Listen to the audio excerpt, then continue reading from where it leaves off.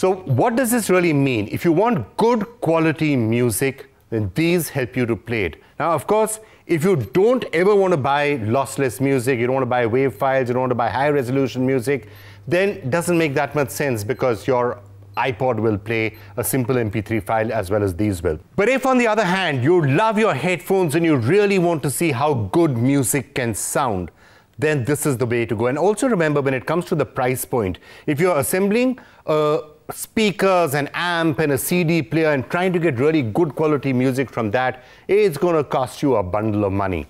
With this, you can hear perfect sound with just a really good pair of headphones. Doesn't cost more than 10,000-12,000 rupees.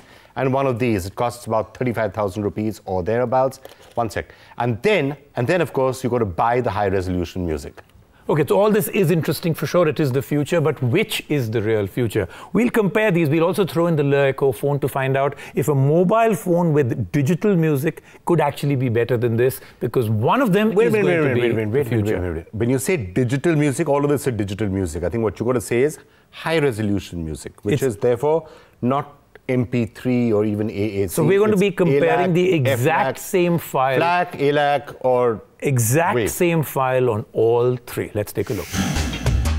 So let's just go over some of the points that we have been discussing. First of all, form factor, and in this, the shootout between the Astell&Kern and the Fiio is not even close. This is a fantastic, slim, beautiful looking form factor. This is clunky at the best of times. Some people complain about the edges in this.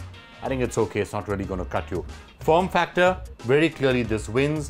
When it comes to the user interface and the operating system, this uses Android, this has its own. And again, personally, I would prefer this to the Android, but then maybe that's just me.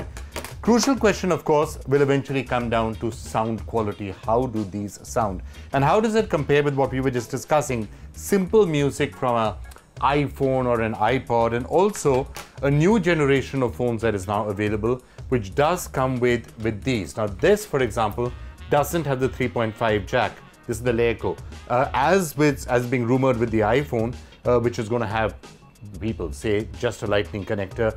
This again, you can just plug this in like this and hear music directly. Now, how would that compare with one of these two high resolution tracks? Well, let's just put the entire thing to the test.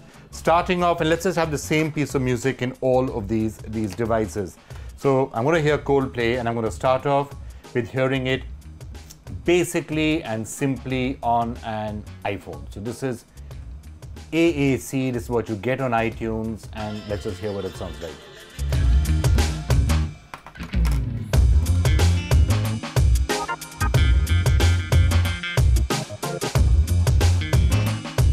So here's the thing, this is music the way you and I normally listen to it on our devices. This is an MP3, it's playing.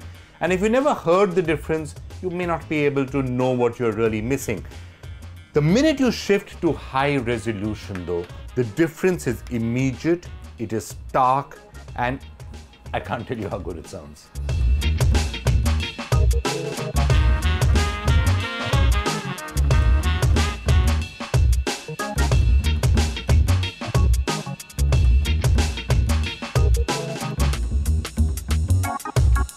So, you know, I have to tell you, the minute though you switch to listening to that same track of music in high resolution, the difference is staggering. And I know it's a bit unfair because you can't see what I'm talking about, but the difference is absolutely massive. You'll start hearing details that you didn't know existed. You will start hearing little pieces of instrumental music playing down here which you hadn't ever heard before.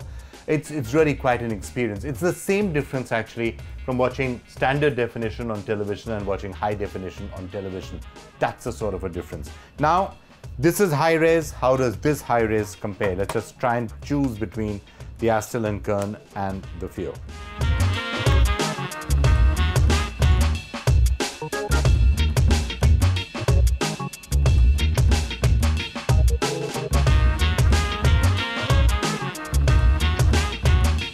So here's the Astell&Kern. Look, personally, and sometimes this becomes a matter of personal choice, I would prefer the sound in this also to the Fiio, but both sound really good. So let's just show you both of these in some detail and I'll give you my take on them.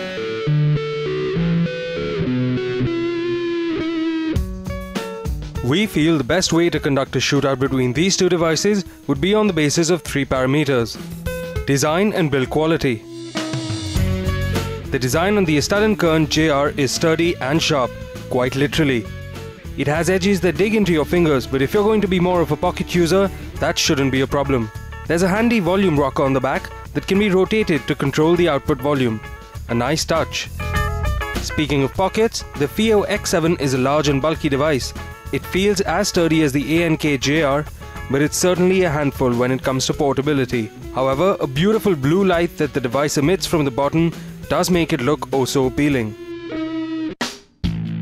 User interface. Astell&Kern have fitted their very own interface on the Junior. We feel that while the interface is simple and has all the right functions in all the right places, it's not the quickest of the lot. The touch scroll is quite slow to respond, and we wish there were a better way to implement it. The Fiio X7 on the other hand runs on Android. The OS has 2 modes, pure music mode and Android mode.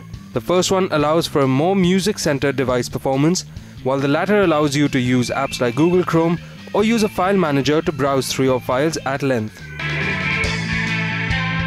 Sound quality.